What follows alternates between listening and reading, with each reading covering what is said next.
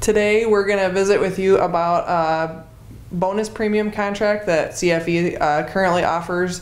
We will offer it during different times throughout the year, so don't be afraid to get a hold of us to find out if and when we do offer this contract. But it's a great way to add a premium, get a little more money for your bushels, either old crop or new crop. Yep, and prices are always changing on these bonus premium prices, so the prices we use in the video are probably not going to be the same as current prices.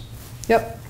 So, all right, so Melissa, I have 5,000 bushels of corn in the elevator. It's on free price later right now, and then I have another 5,000 to 10,000 bushels in my bin that I haven't got hauled yet. Okay. I'm getting close to selling. I mean, I think the prices are pretty decent, but I would really like to get a dime or so higher on my corn. Do you have any sort of contract that would give me a higher price today? Yeah, yep. So we're actually offering what we call our bonus premium contract here at CFE. We can actually get you an extra 15 cents over our posted cash price at any of our CFE locations. So the price later bushels that you talked about would be open to that since they're unsold, and any bushels that you have on the farm that are unsold would also be able to go against that.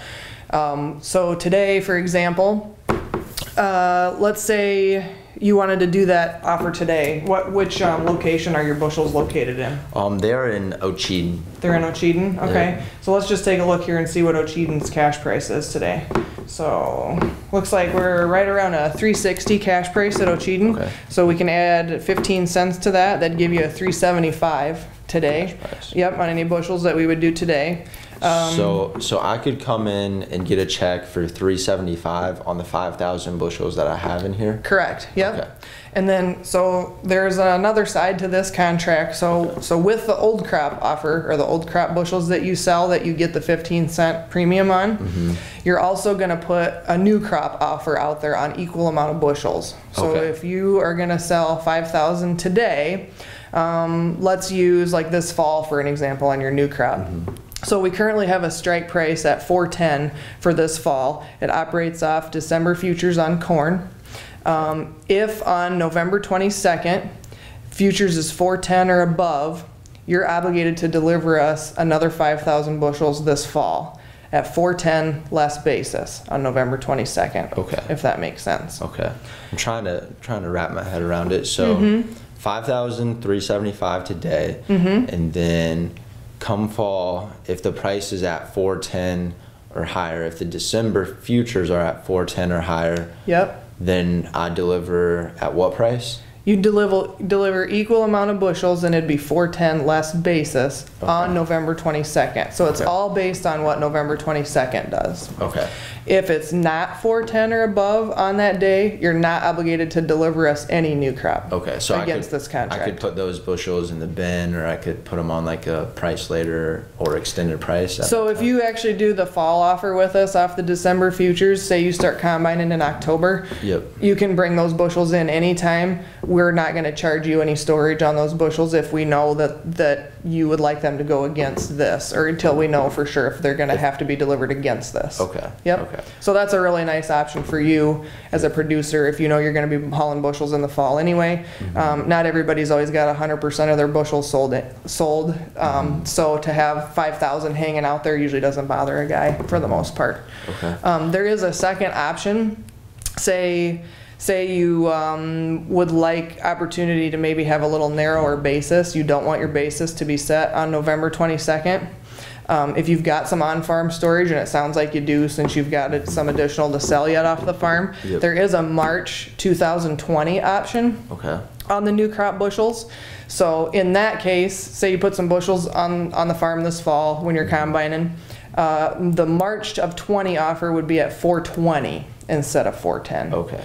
So that date would be February 21st. That would be the expiration date on that. So if it's $4.20 or above March futures on February 21st, you're obligated to deliver another 5,000 to us next March. Okay.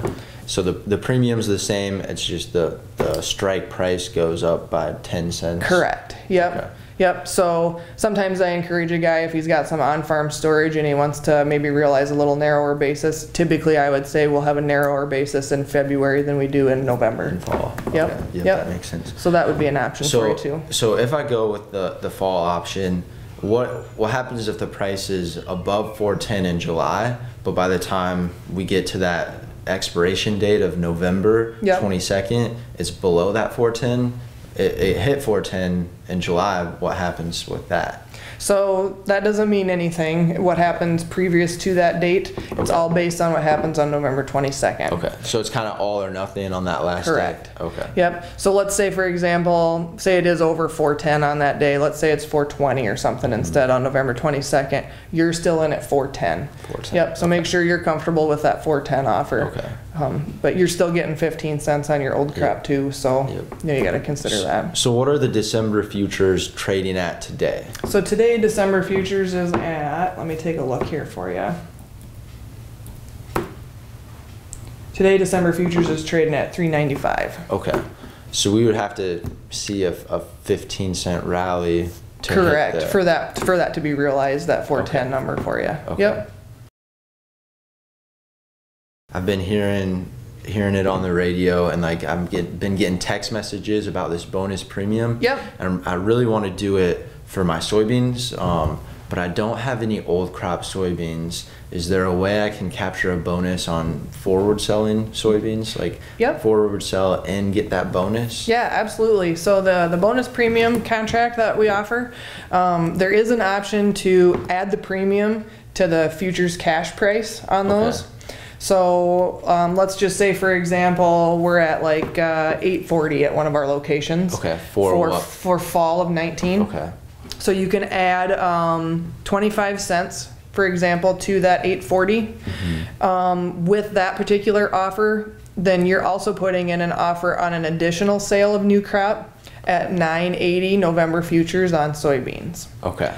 So in that particular instance, if on October 25th, November soybean futures is 980 or above, you're obligated to deliver us equal amount of bushels that you take the premium on, that 25-cent premium on.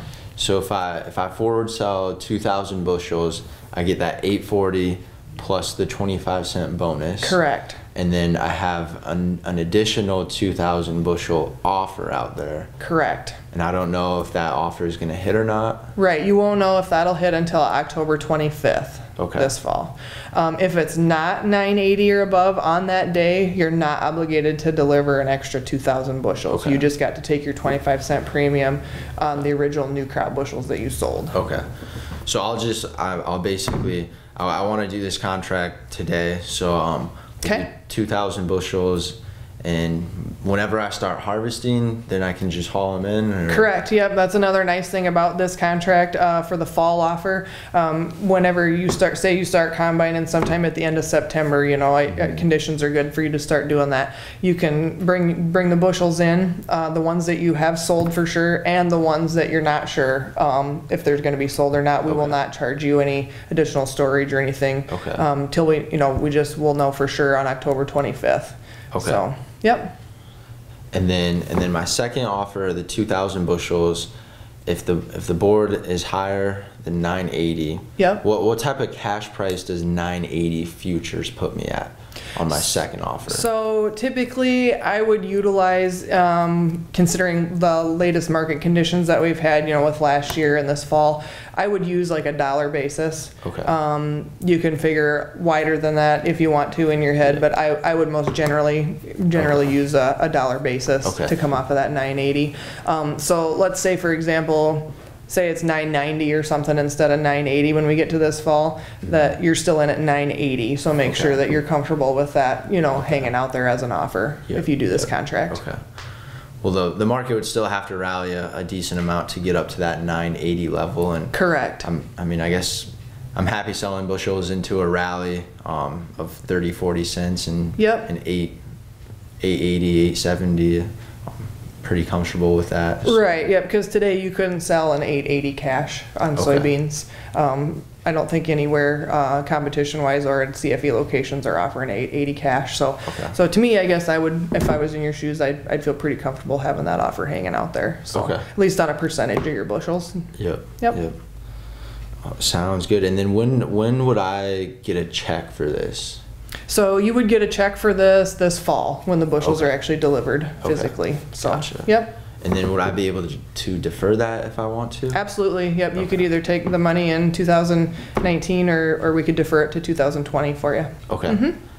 Sounds good. And then same thing with the bonus premium. If we're above 980 in the summer, it doesn't matter until that last day. Correct. Yeah, but it's all based on what happens on October 25th on that offer. Okay. Yep.